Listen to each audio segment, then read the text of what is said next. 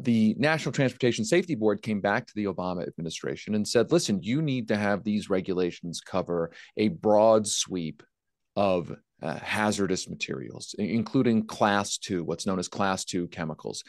And then the chemical lobby went to the Obama administration and said, no. These materials should not be covered by this rule.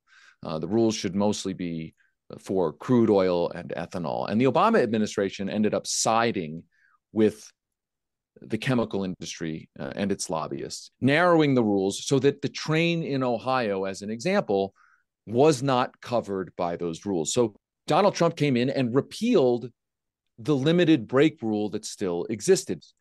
So you have heard a lot of Democrats, and I think rightly so, say Donald Trump did repeal brake rules. And we have on record a former federal safety official saying that brakes like the ones we're talking about could have potentially mitigated the damage in this disaster.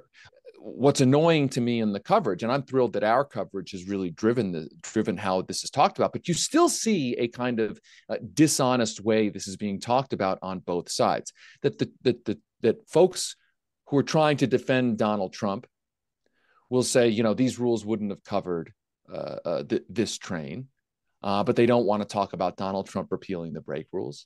And you see Democrats saying Donald Trump repealed the brake rules, and they don't want to talk about how the Obama administration made a deliberate decision to ignore the NTSB and side with chemical lobbyists.